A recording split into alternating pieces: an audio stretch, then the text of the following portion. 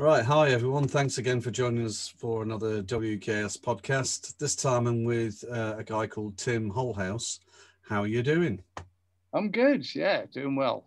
Thank Brilliant. you. Superb, superb. Would you like to sort of tell the viewers a bit about sort of where it all started for you musically? So, way back in, I should take my glasses off because it's sort of shining and reflecting.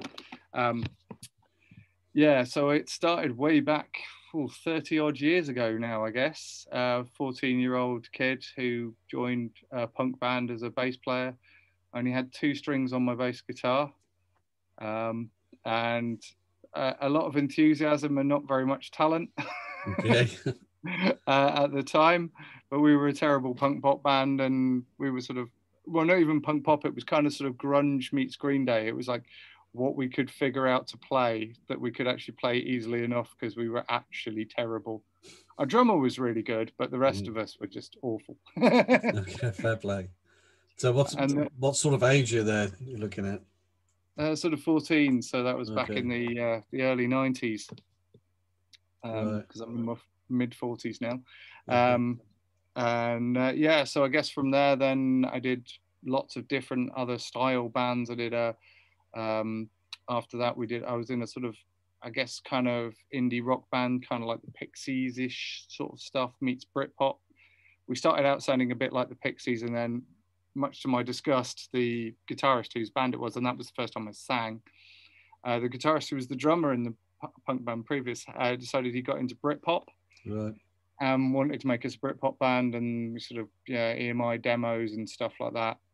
Got completely disillusioned with working with major labels, and then went like into instrumental bands, hardcore punk bands, sludge metal bands, and then about 15 years ago, I sort of became a solo act and have done since. Okay. So, and yeah, in the last 15 years or so, I've made it my career, and I think maybe 16 years ago, I think was Right. my solo album came out. Superb. Superb. So what music's out there then from yourself? There's lots of it. If anybody where to start, really, I've done about 17 albums. So if you go onto Wow. timholehouse.com, I've got everything listed up there. But I've done everything from like straight up just acoustic albums, bluesy stuff, full band stuff, stuff with like string sections. And during lockdown, I did a trip hop, an electronic album. So I've done trip hop for a mental health charity, which I did during lockdown. Mm, So I'm one of those acts that just doesn't really stick to the plan. There's okay. like don't ever expect each album to sound exactly like the last one. I mean, Okay. yeah. Yeah, no, fair See, play. Yeah, fair play. So if I wanted to get an album that sort of gets the essence of Tim Holehouse, would could you recommend one of your albums? oh crumbs, the essence. I guess. I mean, there was a best of album actually coming out later on Okay, in the year. Weirdly brilliant. enough, which actually has like 10 years worth of stuff. I guess the first one that I'm really proud of is Grit, and that's more of a band album. That's got like fuzzed up guitars. It's kind of bluesy, somewhere along the lines of Tom Waits meets Captain Beefheart, sort of Okay. meets C6 Steve. And then I did an acoustic album, Fighter, after that, which it was like kind of definitely that era. So more recently, my I guess my latest album, other than the trip hop album, it's an album called Come, and that's got like string sections on, and I'm really proud of it. It was like the big like budget widescreen album that Mm, I did, and it took me like 5 years to save up to be able to even afford to be able to record it and all the session okay. musicians, and I still love that one. So that's the one I kind of hope everybody buys. But we were Okay. supposed to be touring it. It came out like end of November 2019, Mm, and I was touring to support it in 2020. yeah. And Yeah. Yeah, exactly. yeah, So apart from the obvious sort of thing in lockdown, the sort of isolation maybe, and not performing. Um, did you find songwriting? Were you more prolific, or did it sort of cut for you? I'm actually horrendously prolific as it is, but yeah, I did 9 albums and wrote a book. Bloody So, hell. so that's quite a lot, I think, because of the sort of general sort of look on people's faces when I go, oh yeah, I did about 9 albums. Wow. And Do, I've do you actually, record all this at home, or do you go to a studio, or how, you know? well, yeah, currently I'm in I have done some stuff in a studio, but I actually studied sound engineering at university. Okay. So I know enough to be able to do it myself. Actually, one of my projects in lockdown was actually getting the studio room sorted, because we had the spare room. As you can see, we haven't wallpapered or put any soundproofing behind me. Actually, there is some soundproofing around in here. But yeah, I sort of turned the spare room into a little studio room so I could work on it. And I've got some bits that I needed, like decent monitors, so I wasn't mixing with headphones anymore. Yeah, yeah. Little things like that. So yeah, I've done a lot at home. In fact, I joined a thing called Patreon, because there are obviously no gigs, no way to make any money, and I joined Patreon. So I've been recording like an album demo a month. So all of the songs that I've written, putting them together with my patrons and stuff. So you find songwriting easy then, do you? Or I do, yeah. I think I've just got a lot of ideas in my head. I'm bipolar, so right. I kind of have to keep busy. Yeah. Otherwise, I get really depressed. And I've definitely, I mean, it's why I did the trip hop album for mental health, a couple of mental health charities. Was because, you know, I'm bipolar and music's helped me so much, and it was just a small way for me to give back. Superb. So I chose a couple of mental health charities. One's run by a friend of mine in Chatham, my friend Abby, who is probably one of the most awesome human beings I've ever met. Even when the centre isn't open, she'll, you know, if somebody's got problems, she would Zoom meeting with them, or she like in normal times, she would have them over at her house. You know, it could be like 3 a.m, and they just come over, I'll chat. And she's an incredible human being. And she not only does that, she plays in a couple of bands. She puts on shows. She lives above a venue called Poco Loco in Chatham, and she puts on shows. And I've seen bands like dithering, loading in the gear, and Abby, she's only this sort of tiny little American girl, just lifting up a ginormous bass amp and going, "Come on, let's get this gig started." So incredible human being. Wonderful, absolutely wonderful. So where can people get hold of your, you know, the albums? Right. So as I say, timholehouse.com, or if you look me up on Bandcamp, it's Tim Holehouse. I'm also on a label called Real Records, and actually the mental health charity one is on the record label, because they deal with a lot of my stuff. So it's AAAHH exclamation mark Real Records. And I think the website is, I will just check because I've got it on my phone. But Ian at Real Records is one of the best people in the world. He really is. Yeah, it's realrecords.bandcamp.com. And he's got most of my stuff on there, actually. Superb. Absolutely superb. So coming out of lockdown then, have you got anything gig-wise lined up yet, or are you holding back? I have already played 3. Oh, get on. So I played on Tuesday. I did some sound art for a performance art piece. That was invite only in Fulham Town Hall. And then Friday I played at a skate bar in Shepherd's Bush. I completely forgot how, I don't know where you are, but I completely forgot how London works. Okay, yeah. I'm miles away. I'm down the other end of the country in Cornwall. Oh, Cornwall. Oh, yeah. Lovely. Yeah. Hopefully planning to get down to Cornwall in September. I'm trying to figure out what's opening up in Cornwall. Me and my friend AJ Simmons are going to be touring down in the West Country. AJ's in the band Wonk Unit. I don't know if you know them. Okay, yeah. Well, yeah, I mean, if you get, because I'm right down in Penzance, so if you get down this way somewhere, then I'd love to come and see you.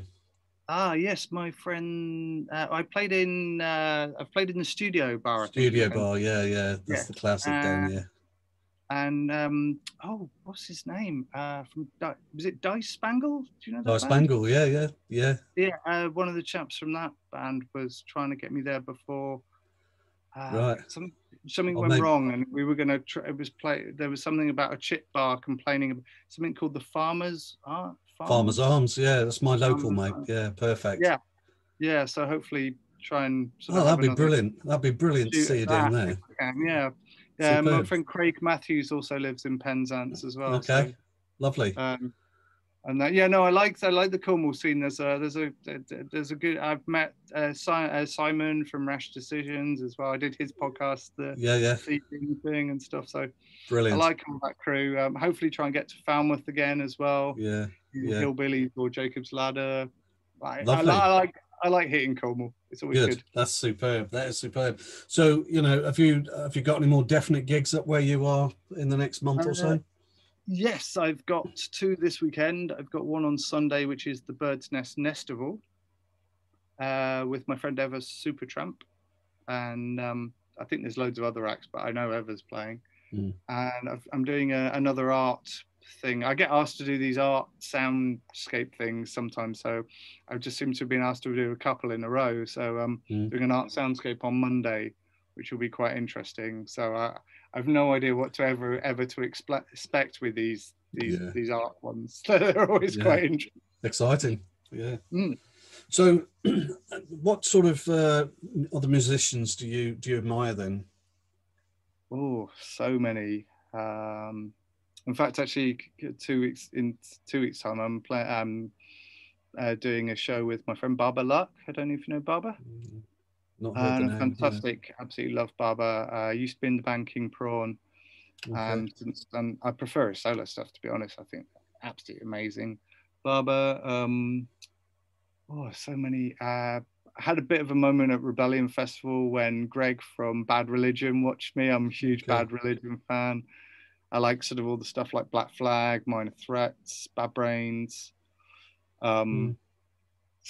There's so much stuff. I'm just a massive music fan, and I love when I'm surprised because like one of the things at Rebellion I went to see was an older band, Ruts DC. And all I knew was Babylon Is Burning, and that's literally all I went to see. I want to see that song because I really like that song. Yeah, they were incredible. Like high energy.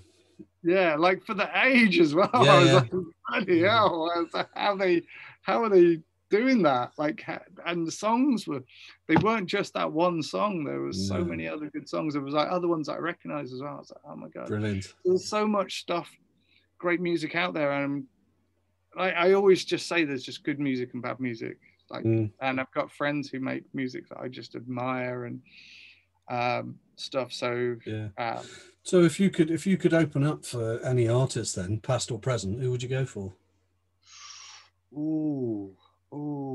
There's probably loads, but just give me one stab at one. Because I've already opened up for Steve Ignorant from Crass, so I've already done that one. Nice. That was a bit of a dream come true. Oh god. I mean, my favorite band, one of my favorite bands are a band called Godspeed You Black Emperor. I play completely different music to them, but I absolutely love Godspeed You Black Emperor. And I would so admire to open up for Godspeed. Actually, on the tour before I got everything got shut down, I played in Montreal. And the drummer from Godspeed You Black Emperor does a project with my friend Eric, who was also playing, and he was there chatting to me, and I was like, I totally recognize this guy, but there's like 8 of them in Godspeed You Black Emperor. So I'm like, no, maybe it isn't. And then he said, oh yeah, and he mentioned something about Godspeed. I said, oh, I love that band. He said, oh, I play drums in that band sometimes. Yeah. I was like, oh my god. Superb. I got a bit starstruck. I get starstruck at some of the probably the strangest people. Another one would probably be like PJ Harvey or something like that. Brilliant. Fellow West Country artist. So I was actually born in Dorset, so I'm a kind of a West Country guy. Okay, nice. Yeah, I don't suppose you'd say that to a Cornish person, but there you go. You know what I mean? Yeah. No, it's cool, man. It's like the whole northern thing, isn't it? It's just like was it Phil Jupiter said he moved up to Scotland so he could call Northerners Southerners. Southerners, yeah, yeah, yeah. It's a funny old thing. Yeah, yeah. I mean, It's like, sorry, mate. Go so on. not West enough being Dorset. Yeah, yeah. Brilliant. So, what is it you like most about being an artist then? Well, I mean, I touched on the bipolar thing, so I mean that kind of the creativity and being able to create is such a big part of my life, and it is really good for my mental health. But yeah, I mean the freedom to do the thing I love, and I do it for a living, which is crazy to think that I feel so lucky and so blessed that I'm doing that. I just love creating. I love meeting people.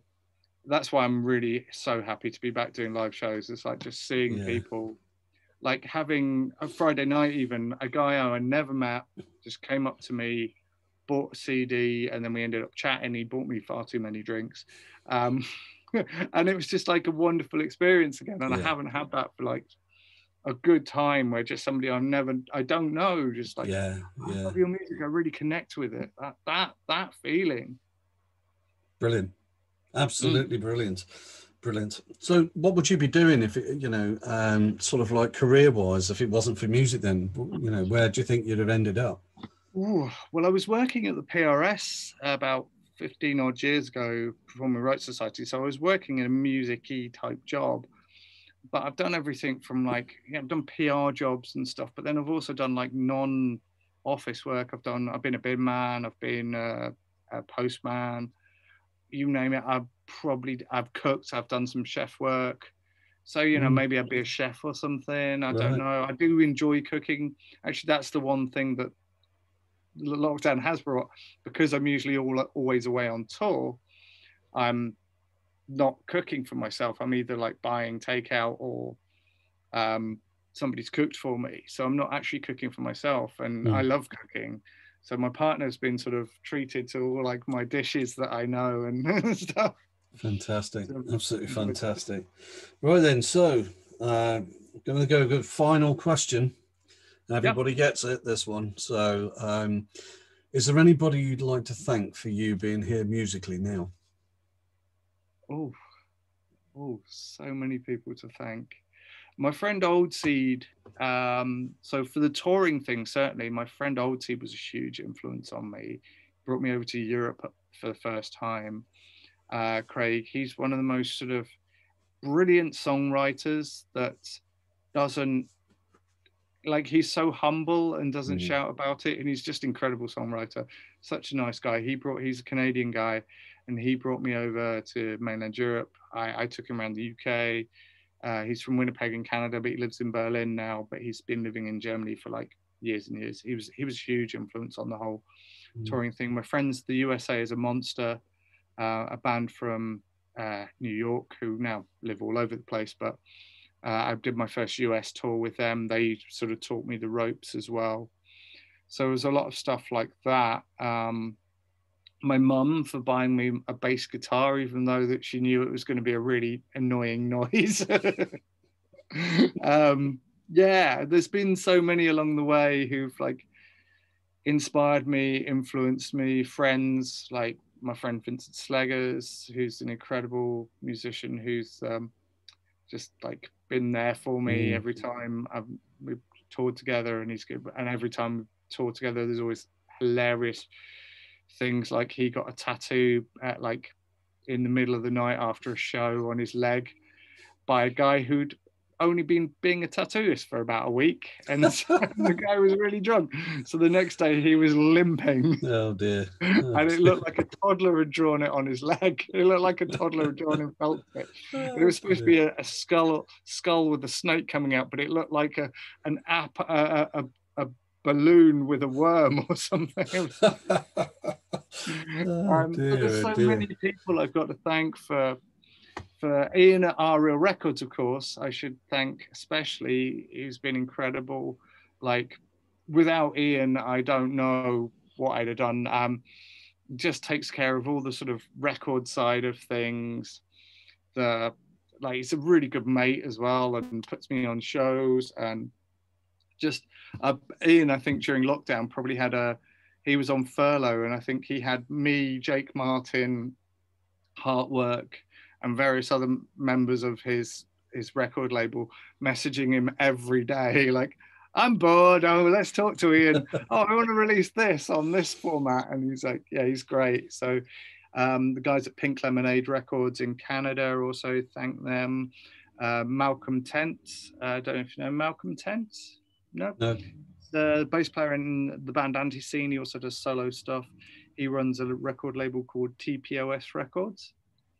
And he had one Gigi Allen on his record label. Right. If you've heard of Gigi Allen. Yeah. My Nice. Best Of album is coming out on his label. It's actually a sort of catch up for the States. And the release before it is a Gigi Allen record. Wow. It was just so bizarre to think that I'm label mates with that weirdo. Yeah. Brilliant. Look, yeah. Tim, look, thank you so much for the time and the interview. Absolutely brilliant. Thank you so much. Thanks for having me. Yeah. And good luck with everything. And hopefully we'll see you, or I can get to see you down here in Penzance. Yeah, I should get in touch with the Dice Bangle guys, hopefully in September. Yeah. Get the farmers and sort of play a show. Yeah, it's weird to think, isn't it? Shows are happening. Yeah. And when you speak to anyone from Dice Bangle, tell them to I've been nagging them for about 1.5 years now for an interview, but they're so slack when it comes to it. But nag them. All right. Yeah. All right, mate. You take care. Yeah, I think it was like it was oh god, who was it? It was yellow something. Oh god, brain. It was those guys that got me in touch with Dice Bangle. But okay. Yeah. Yeah. All right, mate. Well, have a good one and take care. Yeah, you take care too. Cheers.